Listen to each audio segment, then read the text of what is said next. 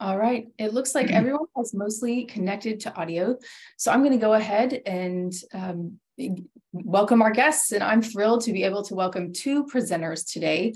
Chris Mansky of Mansky Wealth Management, who will be speaking to you all about business development, and Jim Hudson with Crane, Caton, and James, who will be speaking about patent trolls. And Chris is a frequent guest on national podcasts and TV shows and can also be seen on Yahoo Finance, Think Advisor, MSN, CEO World, and many others. Chris's first book, The Prepared Investor, challenges Wall Street's typical approach to crisis investing. And his latest book, Outsmart the Money Magicians, is coming out in November of this year and explains how to maximize one's net worth by seeing through the most powerful illusions performed by Wall Street and the IRS.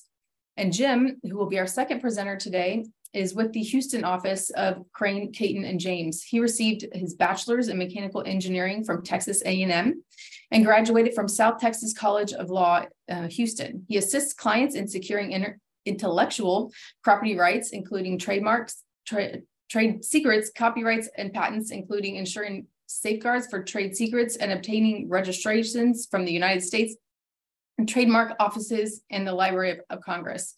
I'm so pleased to welcome both of them to join us today. They will be taking questions at the end of the hour. So if you have questions for Chris, you can enter those in the chat, and they will take those questions after Jim has presented. And same thing with Jim. If you have questions, please feel free to enter those in the chat and look for those to be addressed at the end. And if we do run out of time for questions, both of their contact information will be provided to you, and feel free to reach out. The MCLE information will be provided to you as soon as possible following the presentation. So please look for that. And without further ado, I'm pleased to hand the floor over to Chris.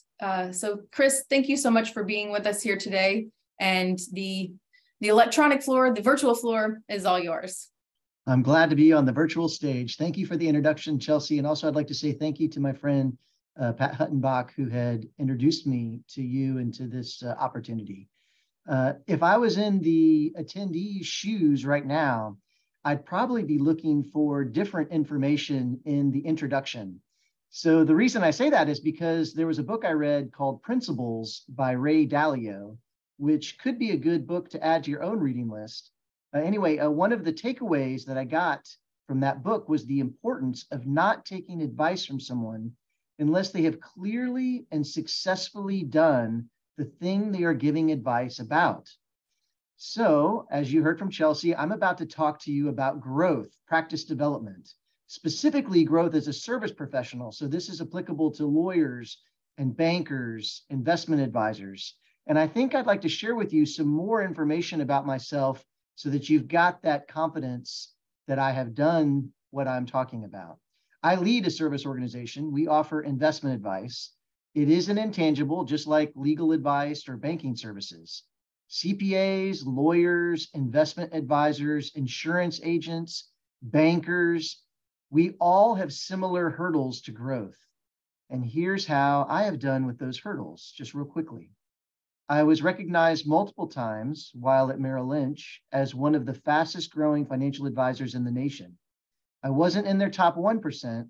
I was in their fraction of 1%. I was tagged to coach other investment advisors, and I spent a year traveling the country helping Merrill Lynch investment advisors grow their practices. I spoke with thousands of them. My own firm is over 10 years old, and in that time, the enterprise has grown from being just me and an assistant to one of the largest advisory shops in Houston. We're responsible for advising on over $1 billion of client net worth, and we directly supervise about $500 million. I don't share these things to brag. Instead, I really wish to catch your attention so that you know the methodologies I'm about to share work. The title of my presentation today is Be a Rainmaker, because I will be talking to you about growth. My agenda is simply 3 stories. The first story is called The Location Decision, in which I'll describe the biggest reason service-oriented professionals like us fail to grow. And the second story is about balance and how it can help or hurt your growth goals. And finally, I'll close with the baker's dozen, which is a story about how to grow.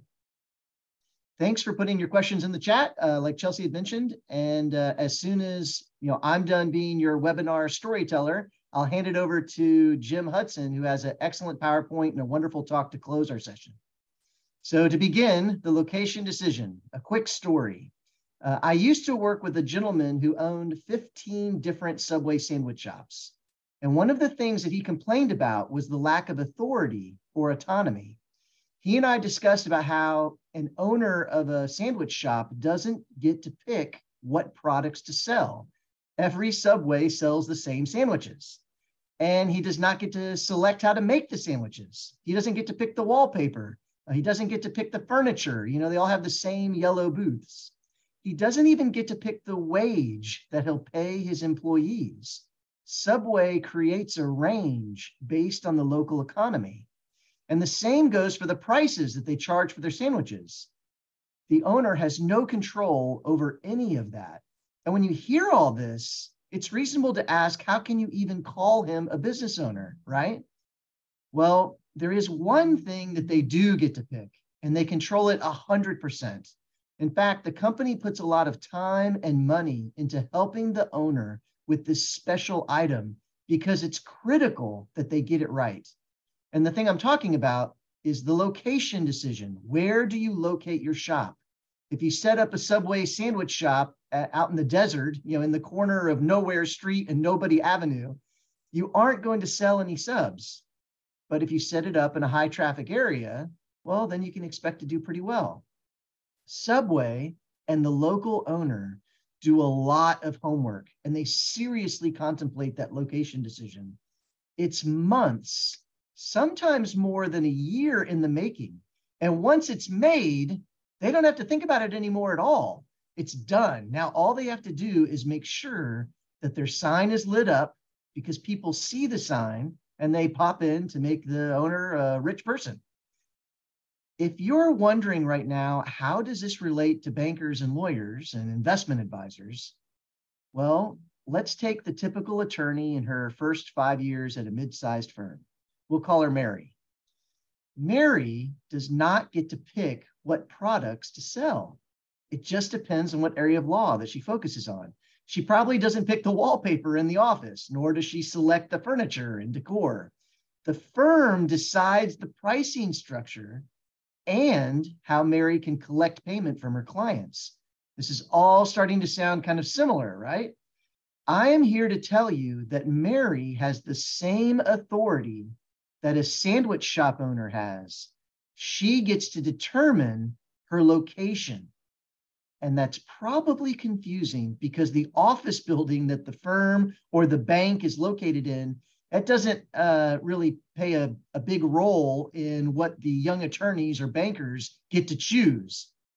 So stay with me and I'll explain the connection. A sandwich shop, it's a physical thing in the real world. The location decision determines who will see it, who will drive by it. How easy is it for a customer to stop in and make a purchase? Subway puts so much attention into the location decision. And after it's made, they can ignore it because it's a physical, real world location. Once it's occupied, the owner puts a sign out in front and people can see that sign and they know the store is there and customers can come inside and give the store their business. Can you imagine a Subway sandwich shop owner putting a tarp over their signs, putting plywood over the windows so no one can see inside? Never. This would obviously be terrible business. Yet that is exactly what many attorneys, bankers, investment advisors like myself, it's what they do with their business. Because you see, the physical location for most attorneys is less important. They can go to the client. They can meet them at a coffee shop or at a Subway shop. They can invite clients into their office. Mary, the young attorney, doesn't get to pick the physical location of her office because the fact is, whichever office building the firm is located in, that probably doesn't contribute a whole lot to whether or not people hire her. Mary's location decision is virtual. She doesn't have a retail storefront like a Subway sandwich shop. Instead, she has her time and activity. The attorney's location decision is not a physical, real world thing. For people to know that she exists, Mary has to do something out in the community to ensure that people know about the option to give their business to her. And this is the biggest reason that service-oriented professionals like bankers, investment advisors, lawyers, CPAs, this is why they fail to grow. They can't be a rainmaker because they don't take their location decision seriously. Your location decision, just like mine, it's a daily discipline. And that's different from Subway's location decision, which was made and done. They would never board up their shop and hide it from customers. Yet investment advisors and attorneys do it every day with their own location decision. They choose to work at their desk on activities that do not grow their practice. It's the same as covering up the sign, because while you're doing that non-growth focused activity, no one knows that you exist. If you're organizing your files, if you're attending administrative meetings, if you're opening a bottle of wine in front of Netflix at home, all of these are locations that are not growth oriented. And it's the same thing as putting a tarp over your store signage. No one knows that professionals like us exist unless we do something to get the word out. We have to interact with the world on a regular basis to make it easy for people to stop in and buy our sandwiches. We just don't have the luxury of setting aside our location decision. We have to properly locate ourselves every single day, every single hour, over and over. Renew that commitment to letting the world know that we are open for business. Every minute, you could ask yourself if your shop is at the corner of nowhere and nobody, like I said before. If it is, don't worry, you are not alone, because that's where the majority of other service professionals are located as well. Welcome to average. But if you're seeing a glimmer of the opportunity that I'm talking about, and you want to make a better location decision tomorrow, then you're going to love my third story today, called The Baker's Dozen. But first, the second story is about balance and how people often don't realize what they are aiming for. So to begin my second story, I'd like to define the word balance. Most people agree that balance exists when you've got a certain list of priorities and you've given those priorities the proper amount of attention, based on you and your needs. There's lots of ways to make that list of priorities. One of my favorites is called the 7 F's. So that's faith, family, finances, fitness, friends, fun, and the last F is future. But whatever your list of life categories happens to be, I want to ask you a question. Can we say that you are balanced if you do a little bit of all of your priorities every single minute? So that means there's 7 seconds for sleep, 2 seconds with your parents, 2 seconds with your friends, 3 seconds working, and a minute later you start all over again. Come on, this is a stupid question. Of course, that is a broken system. Okay, so then what if I change the timeline and see if we could balance our life every hour? Now we have 10 minutes for sleeping, 10 minutes working out, 10 minutes at temple. It still doesn't work. But I think you can see the point I'm making. The timeline matters. The reason the timeline you use for balance is important is because once we get to a 24-hour period, once we start talking about a day, then suddenly a lot of people say, yes, that's a timeline that works for me. Maybe even some people listening to this talk feel that way right now. If we extend the timeline to a week-long cycle, the vast majority of Americans buy in, and they say that that is the timeline that they use to achieve balance. There are definitely people listening to this presentation right now who feel this way. And I am not saying that you're wrong. I'm saying that approaching balance on a short timeline will make it hard to be a rainmaker. And I'm asking you, how did you come to seek balance on a weekly basis? Most people do not actively, consciously choose it because it's a Western perspective that people just kind of slip into as they assume the role of business person. It's this daily or weekly timeline for balance, and it does have some flaws. The main flaw is that you give up on the joy of focusing on something fulfilling, on becoming excellent at that one thing. In place of that focus, you have the juggle, keeping a lot of balls in the air on a short timeline. Many deep thinkers on the subject of happiness suggest that you're sacrificing depth and meaning when you think of balance on a weekly or even a monthly basis. They suggest balance over a decade or even over multiple lifetimes, because happiness is the byproduct of aiming at difficulty. I'll say that again. Happiness is the byproduct of aiming at difficulty. Whether you study Aristotle, Marcus Aurelius, Alexander Solzhenitsyn, the Dalai Lama, the obstacle is the way. The more difficult the climb up the mountain, the sweeter the joy upon reaching the top. Ladies and gentlemen, Olympic athletes are not living balanced lives. Fortune 500 CEOs, military generals, most successful business owners fall in the same category. Let me describe a client that I used to work with. He has since deceased. He was an immigrant to the United States, and he thought of balancing his priorities over 3 lifetimes, his children's, and his grandchildren. His routine would be to wake up very early, 6, sometimes 7 days a week, and he would work productively until dinner time. And then typically he'd work a little more before going to sleep. He told me one time that lunch breaks are a waste of time.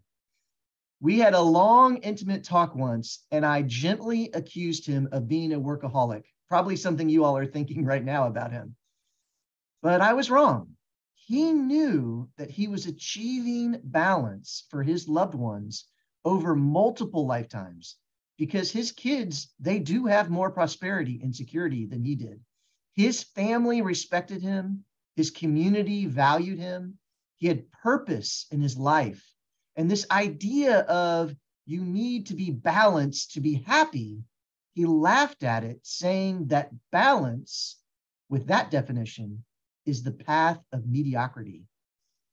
The easier it gets, the less happy we are. The more that you focus on balancing all the balls on a weekly basis, the less you can really dig into 1 or 2 areas of your life and meaningfully challenge yourself. I suggest that if you focus your attention on bringing in new business and being a rainmaker, you don't just increase your financial success, you also find meaningful purpose from doing good for your fellow person. And the happiness that comes with that, I mean, that's the joy of being a service professional. All of us, we're helping our communities. The work that we do is useful to the people around us. And that's proven to be a strong influencer for lower stress and living longer. The next 5 years is the time for a focus like what I'm describing. And for those of you who agree with me that the time has come and you want to grow your practice with new clients, well, you probably would like to know how to bring in new business. And that is my 3rd story, which I call the baker's dozen. Once upon a time, it begins just like a fairy tale. Once upon a time, there was a baker who made cupcakes. She is the hero of our story because she made really, really good cupcakes. But the problem is that no one knew that she existed because she worked out of her home. So in order to sell those cupcakes, she had to make her location decision over and over every day and make sure that people were aware that she had a great product to sell. And the way she did that is she'd go down to the corner with a sign whenever she had a spare moment. And the sign said, "I've got the best cupcakes for sale." One day, our hero looked at the sales that she had made over the last few months, and she asked herself, where did this business come from? Is my sign down at the corner working? It turns out that she got a lot of business from a wedding planner. This wedding planner would use her cupcakes whenever a wedding or rehearsal dinner required them. Our baker also got a lot of business from a food truck owner. The food truck would buy a certain amount of cupcakes every week to go with their tacos. The baker found this information interesting, and she went back out to the corner with her sign, just like always.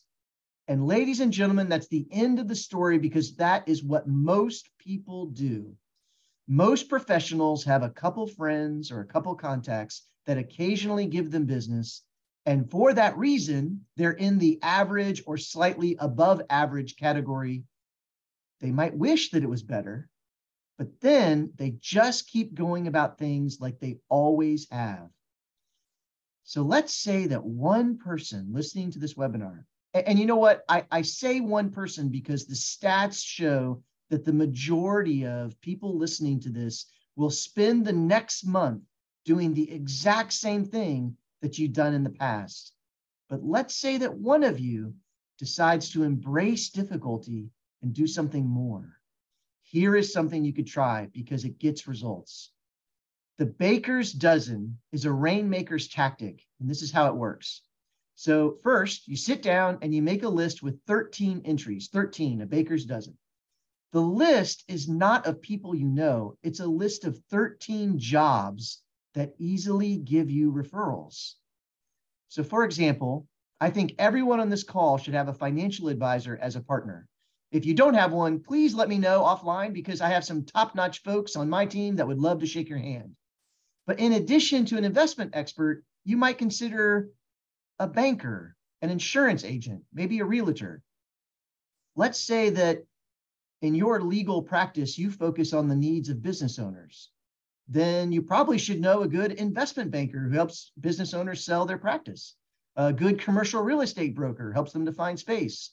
An HR manager, a mid-market consultant, and the list goes on. You can think of other service providers that are useful to your target market.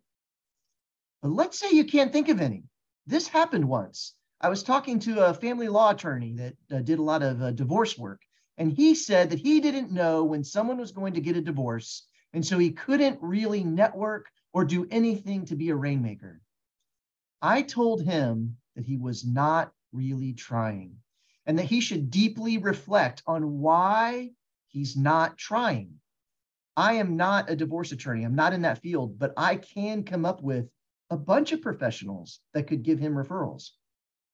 A financial advisor is one. We often know about the divorce before it happens, but that's not the only one. Professional therapists.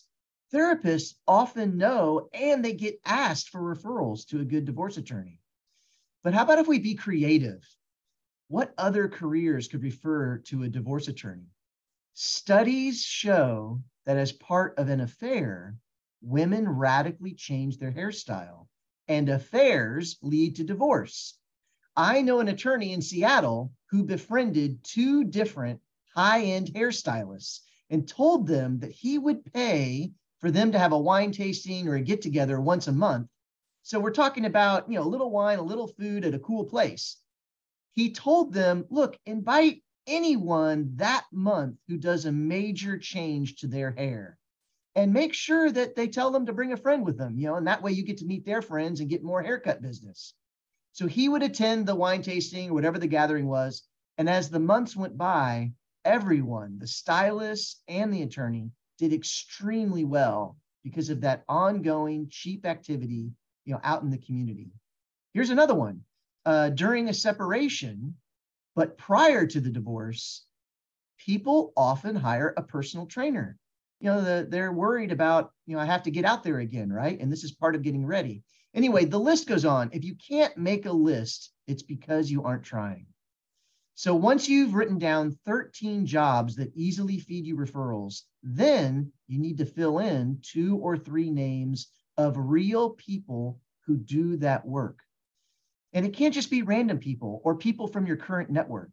The names should be people that you know and trust, people who respect you and respect what you do for a living, people that you could meet with once a year or so and ask them for a referral. If you don't have at least 30 people who know you, like you, and are willing to give you referrals, then you need to get out there and meet new people to fill in those blanks on your baker's dozen list. And while you're out there trying to meet new people, guess what? You're going to meet people that aren't even related to the list, but they still will be helpful to you in some way. And that's called networking. If you stick with it, then at the end of this exercise, you'll have a relationship with around 30 people in 13 different fields that easily refer to you. That's 13 slots times 2 to 3 names each. That means that your influence in the community will have meaningfully changed. It means that you've got a great accomplishment under your belt. And the view is beautiful from on top of that baker's dozen mountain. But climbing down the mountain is part of the challenge as well. Now that you have your list, each year you need to use that list to organize coffees, lunches, other meaningful interactions so that you can exchange referrals and keep those relationships alive. The baker's dozen is incredibly powerful. And for those of you who actually commit to doing it, you will not be sorry. So with that, thank you for listening as I shared the location decision, which detailed the importance of letting people know every day that you have a valuable service to offer. I also described how the modern Western concepts of balance and happiness sometimes pin us down in the average quagmire of juggling everything in a short timeline. And lastly, I gave specific guidance on how to increase your influence at your firm and in this community so that you can get more referrals and meaningfully grow your practice. My name again is Chris Mansky, and I've really enjoyed being a storyteller for you on this webinar. Please do put your questions in the chat as I'm now turning over the microphone to Jim Hudson of Crane, Caton, and James. Thank you very much. Thank you, Chris. I appreciate that greatly. I thought that was a great presentation. I'd like to welcome everybody. Thank you for the opportunity to speak. I'm going to try and share my screen. Hopefully we will see a PowerPoint presentation coming up. If you don't see it, please let me know. So as mentioned, I'm Jim Hudson. I'm a Crane, Caton, and James here in Houston, Texas. I'm a patent attorney. So I get to do various attributes of intellectual property enforcement, prosecution, and administrative challenges. So I work to get to secure patents and trademarks. I get to do litigation, both enforcement and defense. That means I'm often in the Southern District of Texas, Eastern District of Texas, Marshall, Waco has a good docket, but it also means I may be in other courts such as New Hampshire. I also get to do transactions, including transfers and MSAs. And one of the things I like about doing all three of these is that there's a synergy, they feed each other. A couple items, disclaimers. What I'm providing, of course, is not legal advice. It doesn't create an attorney-client relationship. I'm not providing any warranties. So, a couple points. Is there an increase of patent infringement litigation? What's a patent? When, how, and by whom is a patent infringed? What is a non-practicing entity or a patent assertion entity or a patent troll? Are they all patent assertion entities? Why do these people sue? What does a patent infringement suit look like? And how can some of the risk and exposure be reduced? Obviously, the big key here is the last bullet point, but we're going to have to get through the others so that we can understand why that risk is and how it can be reduced. So, is there an increase in patent infringement litigation in the financial services sector? Yes. There was a program for business method patent reviews at the Patent and Trademark Office. We call that the USPTO. That administrative challenge program has ended. Bloomberg News identified a threefold increase in lawsuits against financial institutions. Waco, Texas is the new Marshall for patent infringement actions. If you didn't know, Marshall, Texas, and the Eastern District adopted some patent rules specific for patent cases. That got us a much faster docket. As a result, it became very attractive to sue there. There were a lot of issues with people having to go to Marshall. As a result, there were some changes in the venue statute. Waco became the new go-to because, of course, when you file in Waco, you're going to get Judge Albright. Waco has tried to address that situation, but for right now, You can assume that if you file in, or a case is filed in Waco, that there's a good likelihood Judge Albright is going to be the patent case, the judge for that patent case. And as a result, the judge has patent case management programs that delay discovery until after the contours of whatever the patent claim are argued to the court, i.e., what does a word mean? What does withstand mean? And that can be very frustrating because that means you are in the lawsuit until such time as the court even begins to look at the case to determine what words mean. Of course, as a defense attorney, you want to make sure that those words mean something you're not doing. The plaintiff obviously is looking for the broadest interpretation, but as a result, it's a long slog to get there. So what is a patent? And I apologize if some of y'all have already seen this. It's an area that some people haven't. So a patent is a government issued right, it's in the US Constitution, to exclude, this is the big issue, exclude others from making, using, offering for sale, selling, or importing into the United States the invention claimed in the patent. The patent can claim multiple inventions. Again, it's noteworthy. Just because you have a patent doesn't mean you can actually practice the invention. It only means that you can exclude others. There's other type of patents like design patents. That's going to be the door, the ironwork doors. We're not worried about those. When a patent is awarded, you've got to overcome certain issues to get there. You have to establish that it has novelty, it's new, less than a year in the public, it's an inventive step, it's non-obvious, some eureka moment, and that there's statutory subject matter, which is a long list, but it's going to include methods, apparatus, processes, compositions of matter. And that may be new uses for an existing composition of matter. Trying to get a patent is going to typically take 1.5 to 3 years, though I have some US applications that have been pending for 4. I've had some that they turn around and give me a first action in 60 days. So patent has 2 main sections. This is of some importance. We talk about what the claims are. The first section is the disclosure. It has a lot of prose, has the drawings. The second section is the claims, which is a single sentence. Each claim is a single sentence that defines what the metes and bounds of the invention are. The best way to describe this is in a real estate transaction. The buyer sees from the realtor a beautiful glossy sheet that identifies, here's what the house is. It has these rooms. Each room is this size. The roof was just replaced in this year. It has these other attributes. It has this type of a yard. It has a pool. It has all these wonderful details with pictures. That's like our disclosure. But at the end of the day, the transaction is, here's a deed that identifies the metes and bounds of what the property is. That's what our patent claims are. Now, the claims are informed by what's in the disclosure, but the claim is going to control what actually is covered. So, an example.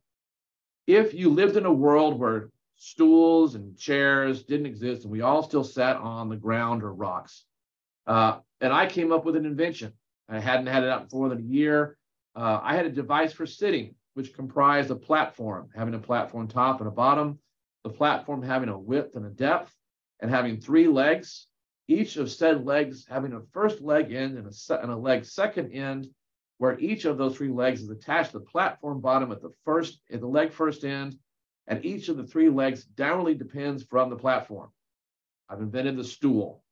It's a lot of words, but I've invented the stool, and now I can exclude others in this hypothetical world from making, using, or selling the stool.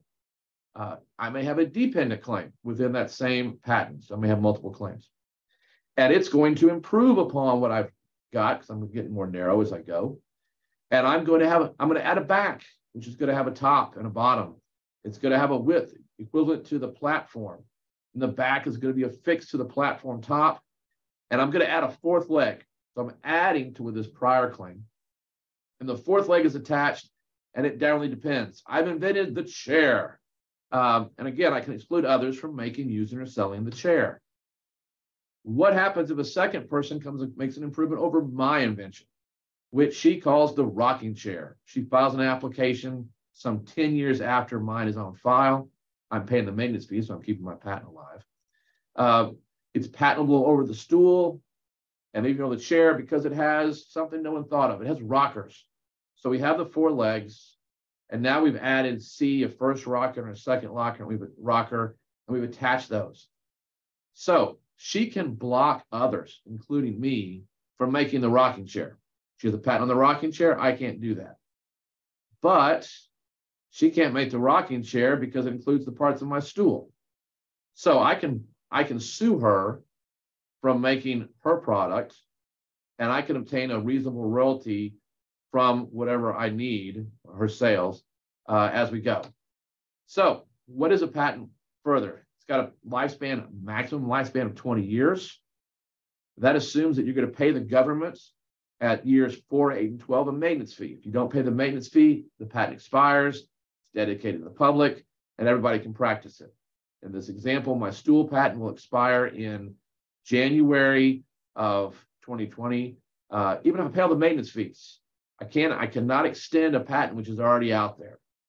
Even if I try to make an improvement on it within the same family, it will expire on that same date.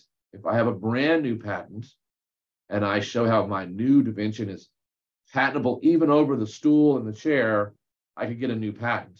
But the improvement is going to be where the patentability lies. So on January 2020, the rocking chair owner, even if I paid all fees, I can't stop the rocking chair owner. She can make all those. Until to date, all she's been able to do is sue for infringement.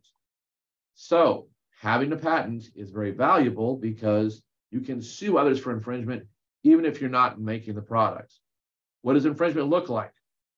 It's statutory. There's a lot of elements in the statute. We're going to pick only a couple of them. Whoever makes, uses, offers for sale, sells any patent invention in the U.S., whoever actively induces infringement by somebody else, if you supply a substantial portion of the components of the patent invention, where they're not going to be combined elsewhere, and if you import under certain circumstances. Make, use, and sell are the big issues here. Again, it's strict liability, which means it doesn't matter how it came to you. If you use it, if you sell it, if you offer to sell it, then you're going to have liability. So the one area where offering for sale doesn't create liability is for methods. But essentially, for purposes of this discussion, it's going to be any import, making, using, selling by a direct infringer, a person or entity, or by an inducement, or, and this is a critical issue, joint or divided infringement. So you have two parties, where supposedly one party controls or directs the actions of a third party that perform all the steps of a patent-protected method, or where one party uses all the elements and there's a benefit from it. Part of the issue here is the statute of limitations on patent infringement is 6 years. So in this case, the patent owner, which might be the inventor, may be the inventor's company, or it may be some entity which has acquired the patent, whether it's for defensive purposes or more particularly assertion against others, can bring suit even up to 6 years after expiration of that patent. This is a big issue. So you've now got a 26-year window, if you pay all the maintenance fees, where liability may rise. It is possible to look and see if a patent has expired. It's a public document. So, of course, one of the things we always look at is the patent still in force? Where do we see some of these situations? A financial institution may be sued for infringement because a service provider it uses, alone or in combination with the financial institution, performs all the steps of a patented method. And of course, we're up to 10 million on the patent numbers. So the issue is, does a bank or a credit union in connection with a service provider, for whatever service it is, perform all the steps of a patented method? If so, there's liability. The issue is going to be, is that liability going to if it's performed between the two entities, is there enough there to establish divided or joint infringement. And alternatively, if it's just by one of them, then of course there's going to be a liability issue.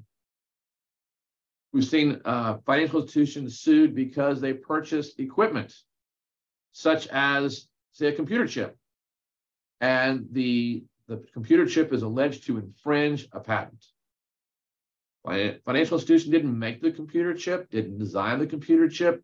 All they did was buy a computer that has the computer chip in it. But they use the computer. So we've seen patent assertion entities assert, well, you practiced all the steps, therefore you have liability. And we've also seen the situation where software, or even a combination of software, is asserted to perform all the steps of the patented method. So sometimes you just can't tell this is out there with a search because you don't know what you're going to be doing, what the service provider is doing, and what those patents are that are out there. So I mentioned a non-practicing entity, patent assertion entity. The title included trolls. Obviously, the non-practicing entities and the patent assertion entities don't like being called trolls. So we'll use NPA or PAE for our terms going through here. But as you noticed, patent ownership doesn't require practicing any of the patent inventions. You can be a non-practicing entity just because you got the patent in the course of your business and you're not using it, but you're going to go enforce it. But you may have a patent assertion entity which is trying to monetize a revenue stream off of a patent which they've acquired from somebody else. And that entity may exist solely for the purpose of suing. Are they all patent assertion entities? No. Some patent infringement suits are brought by patent owners that really believe that another, which may be a competitor, is practicing an invention that they've got a patent on. Now, that argument can also be flipped because as soon as the patent suit is filed, the alleged infringer is going to go administratively challenge the patent as much as possible. But a business may secure a patent for a couple reasons. It spent a lot of money developing some solution, get a patent on it. We're going to build up our own arsenal. So if somebody comes knocking on our door, we're going to turn around and say, well, we like what you're doing, seems to practice our invention. How about we all sue each other for mutually assured destruction and we can get this resolved, cross the license. It may be a marketing tool. Look, we're the best, we have a patent. Or it may be a revenue stream from sales or licensing. So, particularly for patent assertion entities, what's in it for them? A floor. The damage model is not what can be established as some sort of lost revenues only. You can have, the statute actually provides, upon finding for the claimant, the court shall award the claimant damages adequate to compensate for the infringement, but in no less than a reasonable royalty for the use of the invention by the infringer, together with interest and costs. So there's always a floor. Now, what does that floor look like is a complete industry. There's 14 factors in Georgia Pacific that are looked at to determine what is the value of a reasonable royalty. There's experts who will spend days on this. So you get into a patent lawsuit. What does it look like? Why should we care? Couple things. It's a federal lawsuit. As I mentioned, it'll probably spawn some administrative challenges at the Patent and Trademark Office saying this patent should never have issued in the first place. A patent infringement suit is going to be at least 12 months and likely 18 months or more. It's going to be an expensive, distracting proposition. Expensive in that in most patent cases where the damage model is less than $1 million, the average of attorney's fees is $1 million. So, of course, that means the patent assertion entities are going to be suing for much more than $1 million because in that case, while their fees may go up, the damage model will be higher. What does a patent case look like? This is the Southern District of Texas. And you can see these are a bunch of elements you're not going to see in a conventional civil case. Preliminary infringement contentions. What does the patent owner allege is in the area for infringement? Preliminary invalidity contentions. What does the accused infringer assert is why the patent is invalid? We have to exchange claim terms to say, what does the word withstand mean? And those discussions can go off the rails. New Hampshire had a judge actually want to talk about Captain America's shield in connection with withstand. So you never know what's going to go. Then you'll have some opportunity for discovery. And the court will ultimately have a briefing and a hearing, we call it a Markman hearing, to determine what these terms mean. What does withstand mean in connection with this claim? And it just keeps going. And you can see that ideally it's only 18 and a half months of work, which means we're going to spend a substantial amount of time. This generates a substantial amount of aggravation for the business. It's a distraction because now we have to have our IT personnel. We have to have we have to talk to salespeople. We go through all sorts of potential witnesses to figure out what is the extent of liability. The cost is not insubstantial. It is not infrequent that I either put the client on speakerphone and turn down the volume, or may simply hold the phone 1 or 2 feet from my ear because it's completely frustrating to be in these cases where it's very challenging to get out. So what can we do to reduce that risk and exposure? First thing is anything that's developed in-house, because that's going to be entirely a liability of the business. So that creates liability. That's where when a business realizes that we have something that is unique, we've solved a problem that everybody in the industry has, and we've solved it in a way no one else has, then in that case, the business may go get an opinion from counsel, freedom to operate. They may even get their own patent search, get a patent application filed so they can have something in their quiver to pull out in case somebody challenges them. And that's pretty clear cut. We're going to make sure our employees all assign all of their interests to the business. We're going to make sure that we have labor and employment agreements, that we have regular meetings, trade secrets, et cetera. But the real issue becomes, what about the contracts? We may have a situation where we're working on contracts to make sure we can figure out how are these particular functions going to be performed by a third party. That creates a lot of liability. We're going to have some sort of a contract, an MSA or other contract that's going to control that. So in that type of situation, working with a third party, we want to make sure that we have a good indemnification, recognizing that indemnification is going to have some trade-offs. We may have to give up a disclaimer of a warranty of non-infringement. We may limit the extent of liability by the service provider, how much they could pay us otherwise. We may limit our recourse and arguments as to how we can go through that indemnification in that case.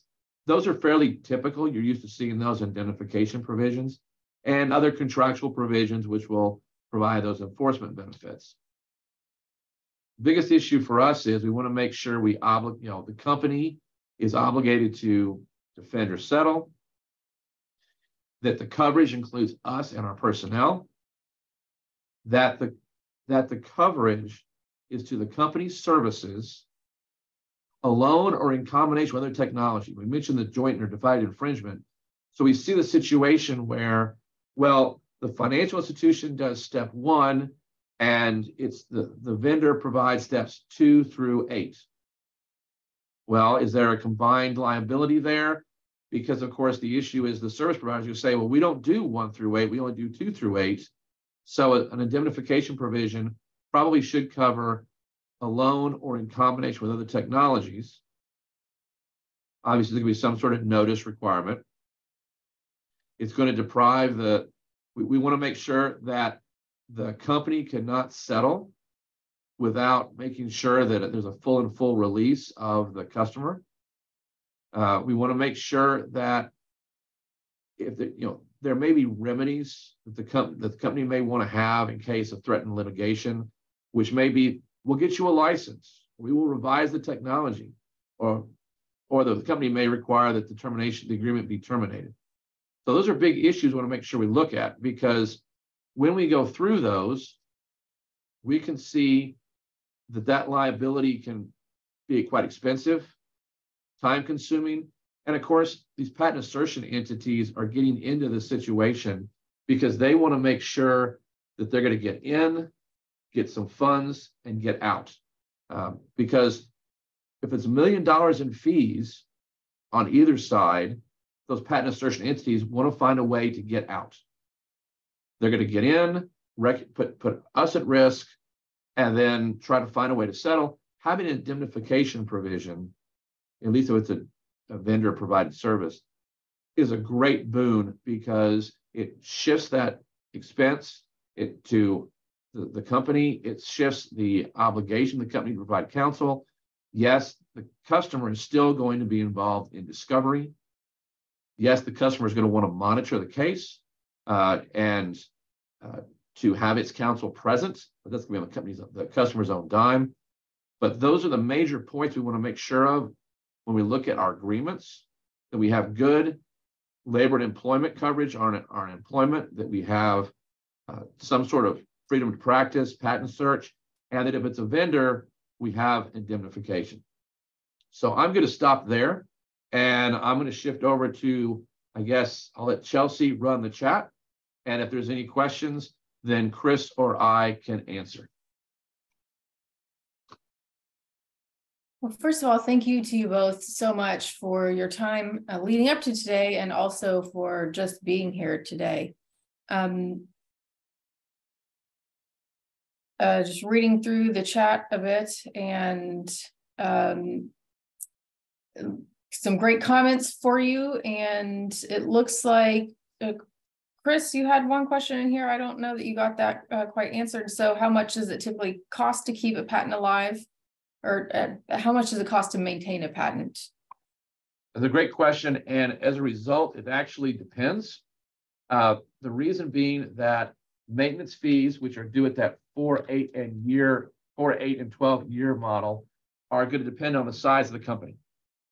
Now, if it's a small business, then it's going to be about $1,000, $2,000, $4,000. If it's classified as by the SBA is not a small business, it's going to be $2,000 at the year 4.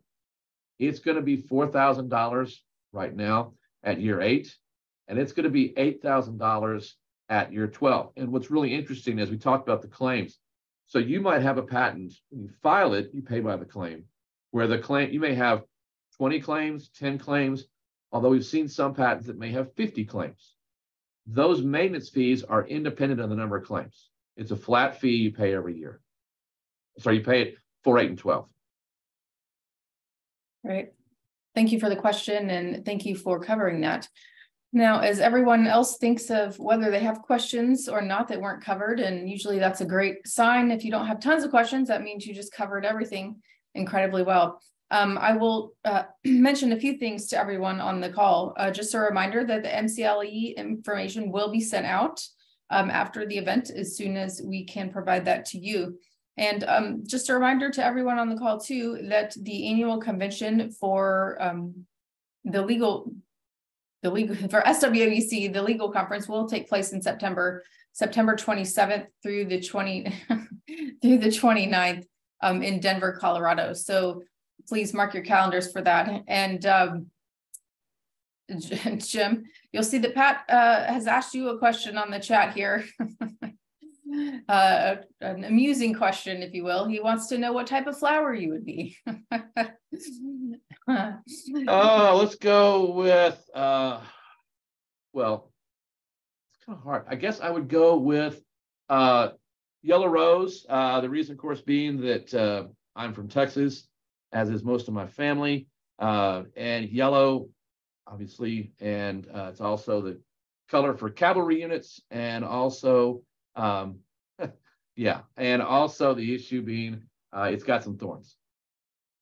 Well, for those of you who know Pat, I'm just shocked he didn't ask you what kind of ice cream is your favorite. And for those of you who know Pat as well, another shout out to you, Pat, for all of your work with the program committee and for putting these together throughout the year. Appreciate all of you for your work. And thanks again to Chris and to Jim for your presentations today. They were both fantastic. I know the attendees appreciated them, and I really enjoyed sitting through them. So with that, we will close out for the day. Thank you all. Hope everyone has a great afternoon. And just a reminder, if you do come up with questions after the fact, please feel free to reach out to Jim or to Chris. And if you are having trouble finding their contact information, please feel free to shoot me an email. I'm happy to make the connection for you to ask any follow-up questions. So with that, thanks. Have a great afternoon, and we will see you for the next